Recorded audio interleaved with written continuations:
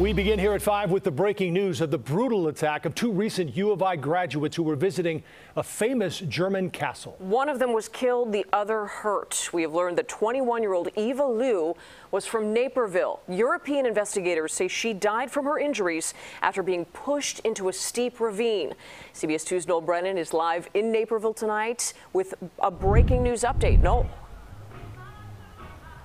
Marie, as you mentioned, Eva Liu was just 21 years old, and her family is here in Naperville.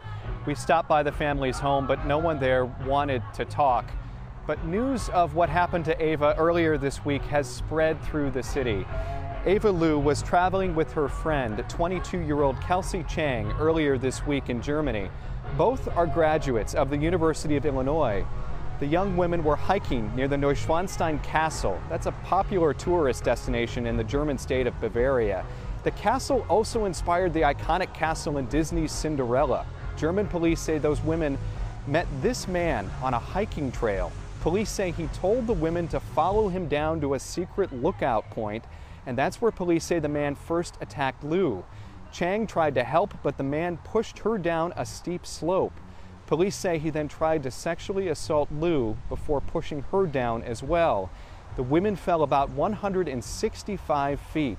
Rescuers found the women and flew them to a hospital where Liu died from her injuries. A 30-year-old American man was taken into custody. A tourist from New York saw that happen. His face was covered in deep red scratch marks and his neck as well. There was clearly a struggle there. And he just had a frown on his face. He didn't say anything. He had a sort of disturbed look. Kelsey Chang survived the attack and has just minor injuries. Reporting live in Naperville, Noel Brennan, CBS 2 News. Noel, thank you.